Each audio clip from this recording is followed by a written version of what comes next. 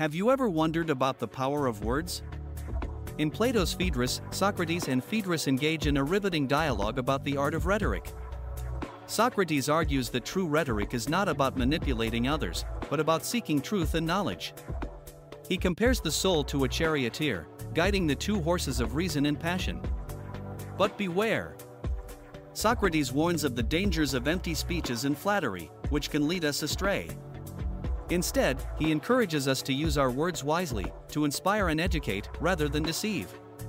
So, next time you speak, remember the wisdom of Socrates and let your words be a force for truth and enlightenment.